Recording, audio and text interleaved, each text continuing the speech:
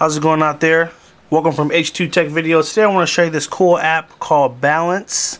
This is probably one of the best apps in my opinion.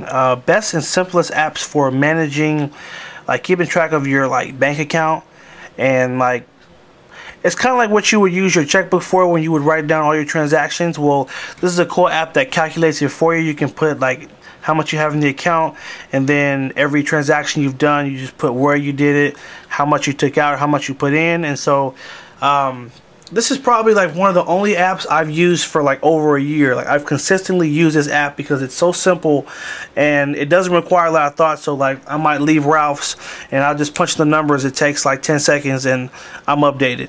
And every 2 weeks when I get paid, I always put my new budget and kind of put what I'm working off of. So let me go ahead and show it to you. Let me stop talking here. There's a free version, there's a paid version, there's Balance, and there's Balance Pro. And once I get into showing you the app, then it'll kind of make a little more sense what the free and paid gives you. Let's zoom out a smidget. There we go. So now we can see the screen nice and big. So we're gonna go to Balance, and there's a code. And no offense, but can't show you my code. Alright, so here is what the app looks like. In fact, if you have the free version, you won't see this. All you would see is this right here. Okay, so that's all you would see, is this screen right here. It basically will let you keep track of one account. And if you have the paid version, sorry, I had a little brain fart there. If you have a paid version, you actually be able to add multiple accounts, and it will add them up the totals for you. So this is kind of cool because it allows you to really open it up and manage multiple accounts. The average person has more than one checking account. So so let me show you one. In fact, I'm going to create an account so I can show you what it looks like. So I'm going to name this account Wells Fargo. And you can put the currency type. So if you're in a different country, that's okay. You can put whatever currency type you use and it'll convert for you. Also be a great app if you were in a foreign country and you were need to keep track of your money, and obviously the currency is different. This would kind of help you out. So it'll ask you for the initial balance of the account. Let's say if it's $500. Okay, and there's the account. So I'm going to tap on Wells Fargo. And so it shows your initial balance, and then you just tap on the plus in the corner, and then you can put in, okay, so went to Ralph's, just type in Ralph's, and then type in the amount. I spent $49 on groceries.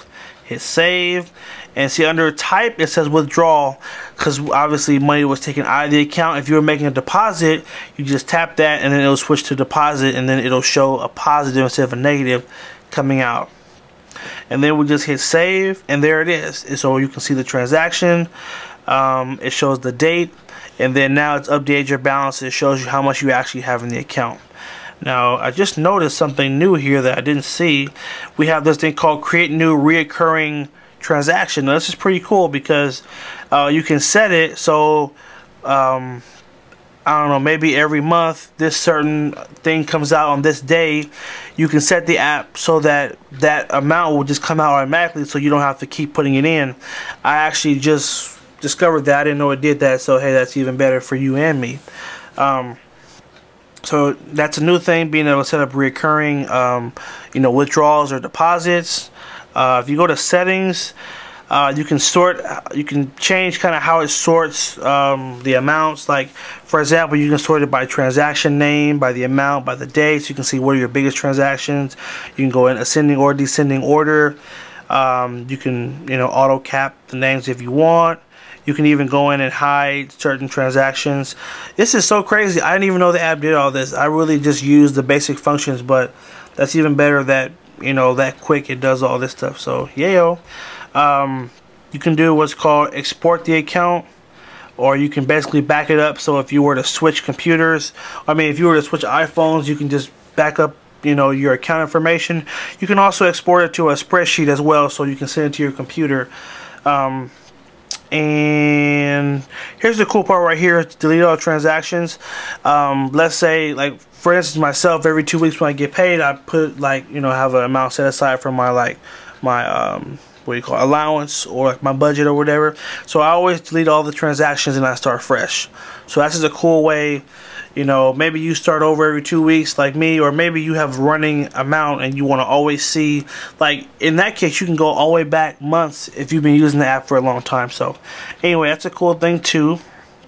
If you want to erase the transaction, you just swipe and hit delete and it's gone. So that's pretty simple. Or you can erase that way, but that takes longer. So all in all, that's the app. Another cool thing, it does let you set security. So you can put a password on there. You can put a simple or an elaborate password, and you'll have to put in that code every time you want to get in the app. So this is Balance, or Balance Pro. Great app. Been using it again for over a year, and I will continue to use it because it's just an awesome app and it just works really simple. That's one thing when you're keeping track of your budget. You can't press a million buttons. There's got to be something quick. You know, punch a couple of things and then be done with it. So that's the app. Hope you like it. If you're feeling the app, go ahead and like the video, subscribe to H2TechVideos, and keep watching for more great apps, tutorials, and all of the above. Alright, have a good one.